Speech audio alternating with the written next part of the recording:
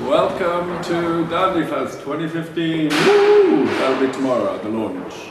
So we're at the launch, yeah, we're just hanging the show today, so you can hear people hammering away behind me, putting up stuff. And I've got a wall of faces behind me that I've put up a little bit earlier. We're making Dandifest 2015, a follow-on from our rapturously successful 2014 festival.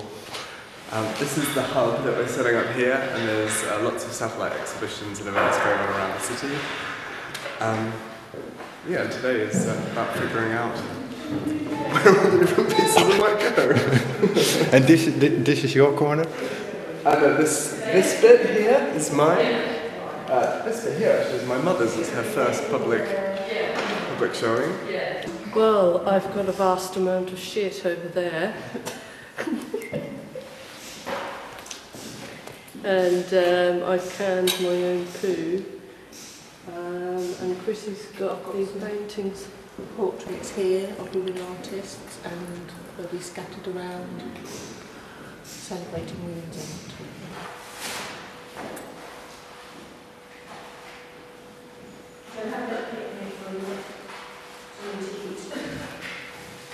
Art. Dandifest for me, well, I started the Norwich Dandies, and I wanted to show work in this church, which I really like, but I wanted to show it alongside people whose work I really liked and admired, and that I felt went alongside mine very well. So it was finding other artists who maybe have a social and a political side to their work, as well as being prepared to be colourful and dress up and you know, take to the term dandy and use that to allow, use that to allow ourselves to be our most colourful and our brightest and our, yeah, kind of over the top and flamboyant and triumphant, you know, regardless of if everybody else thinks we're shit, it doesn't matter.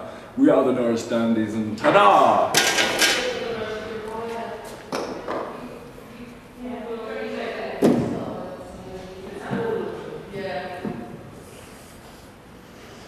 All these politicians on here are actually insider stories that I wrote, and I chose these politicians because of various speeches they made that were, well, all of them against like, anti-LGBT people, like Putin with his famous, you know, leave the kids alone, and Margaret Thatcher's speech in the 80s, maybe 87, about that children don't have an inalienable right to be gay, and anyway, so I took their full speeches and then redacted all the text that I didn't want until they read as equality-friendly fairy stories.